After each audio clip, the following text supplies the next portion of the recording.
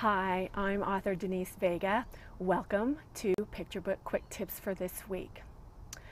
I have addressed questions about picture book length and word count, but I'll go ahead and talk a little bit more about it again with this question about why is there such a big range of word count for picture books, that when you look in the guidelines and such, or when you read picture books, why is there such a big range?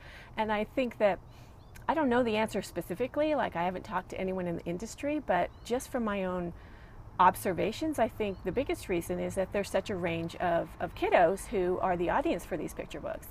And shorter does tend to go for younger, and obviously longer for those who can handle a longer story. Also, nonfiction tends to be longer, but not always. And I think our job as writers is to make sure that we're writing the best story we can and using the words we need.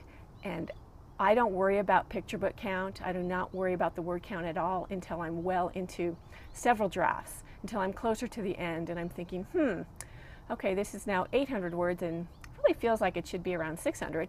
Ooh, that could be hard because I'm trying to get rid of 200 words.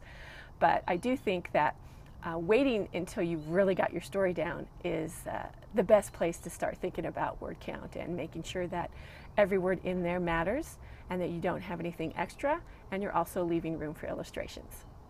Hope this helps, and I'll see you next time on Picture Book Quick Tips.